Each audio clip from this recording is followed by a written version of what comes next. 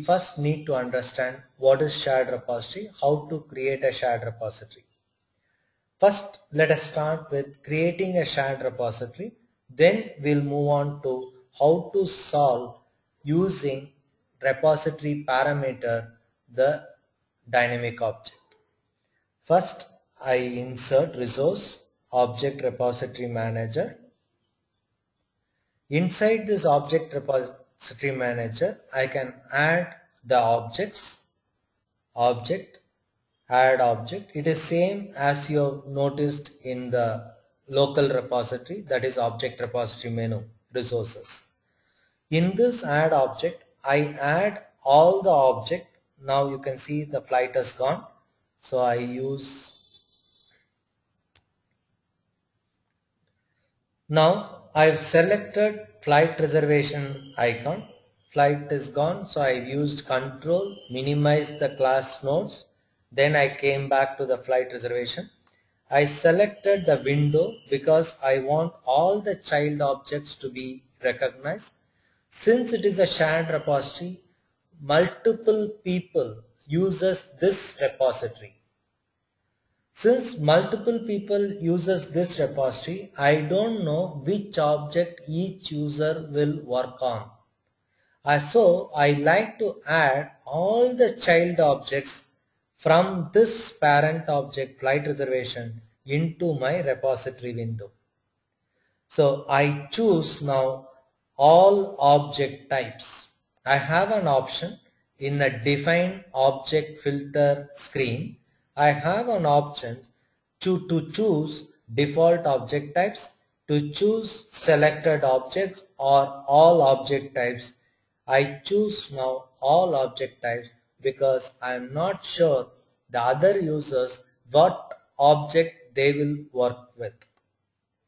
I have now added all the objects to this repository that is present in the flight reservation. I have added all the objects. Now you can see to the left hand side static object, the data flight that you see in gray color, it is a static object. Same data flight, if you see it in the green color, it is now what you call it as edit box.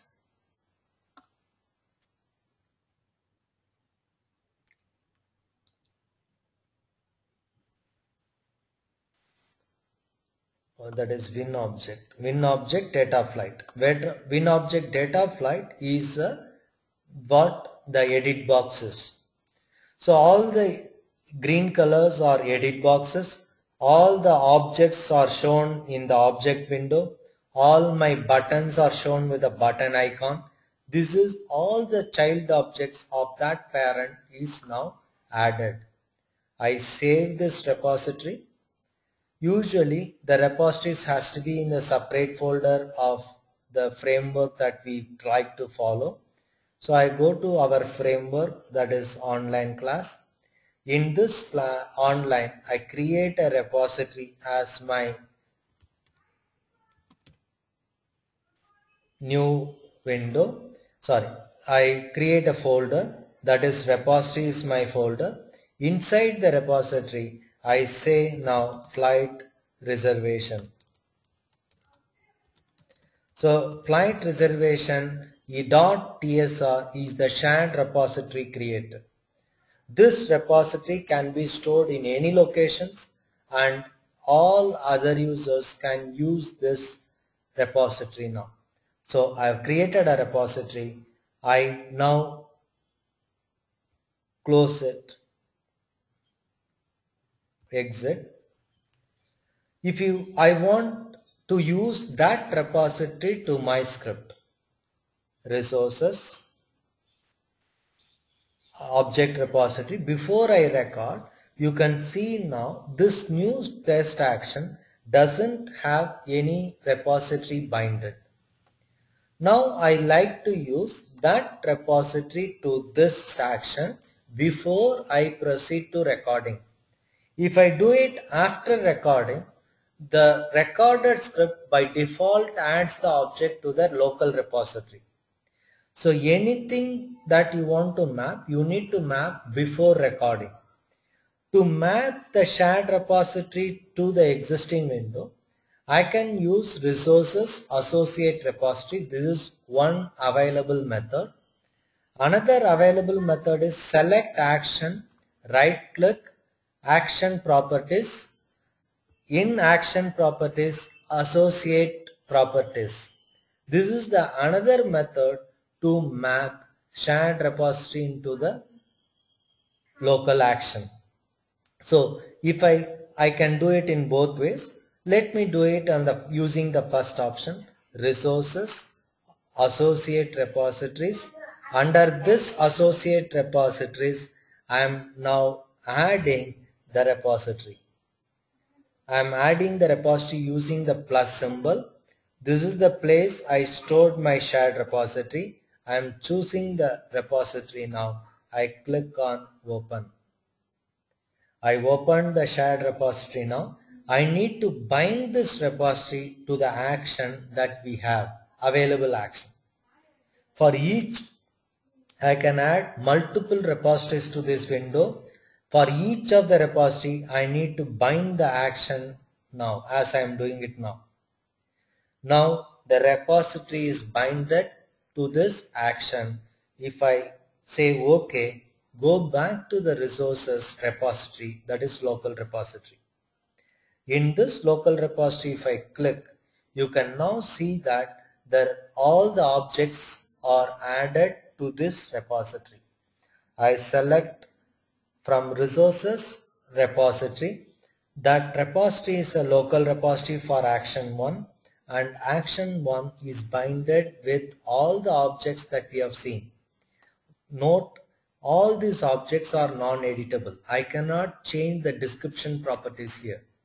It doesn't allow me to change because it is a shared repository. You cannot edit the value of the property.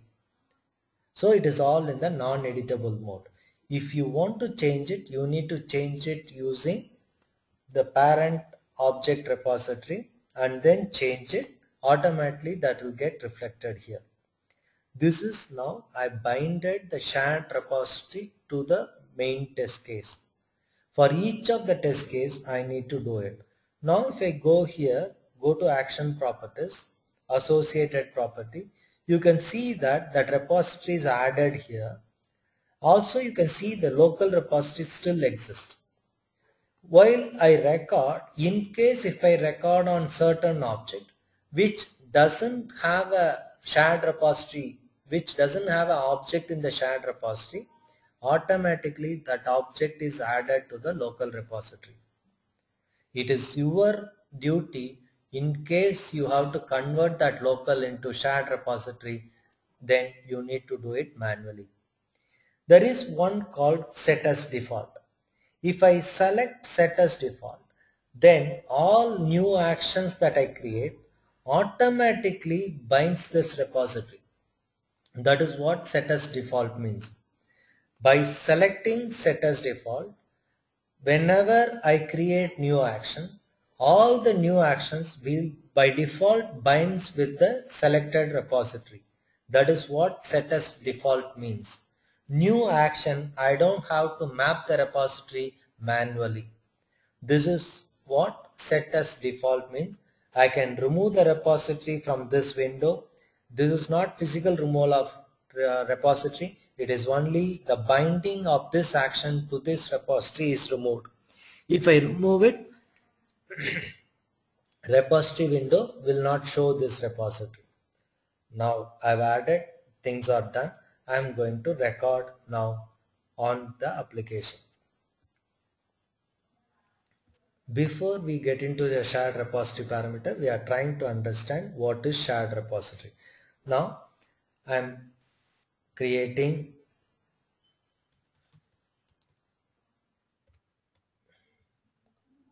I've selected Frankfurt, chosen the flight, name typed, insert order, base state, clearing the screen. I stop my order recording. Now if I move back, automation, if I move back to repository, object repository, resources, object repository, under this object repository if I open, you can notice now, I open the object repository, you can notice now all the objects under flight reservations are as it is. The flight table is the object newly created in the local repository.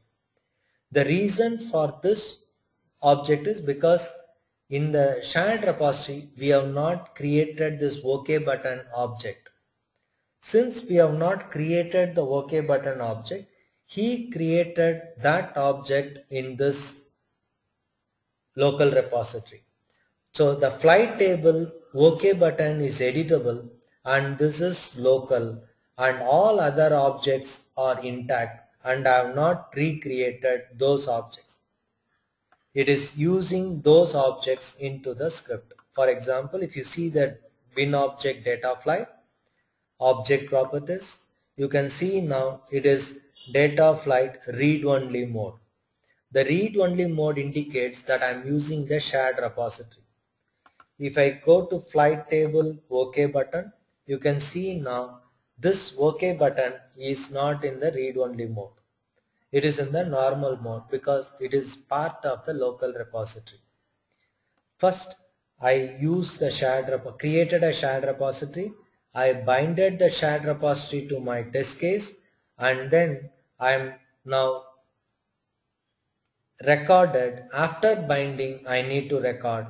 Then I run the script and script will work.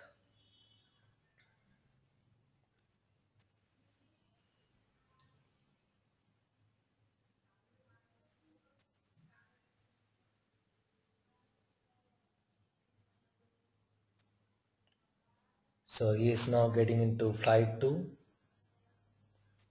tickets.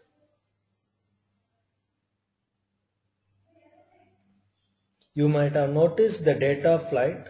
After I reset all the objects, it is identified as a win object because the mapping is removed. Now, we have done this. It is able to execute. I save this file. This is how we create a shared repository and use the shared repository into the script.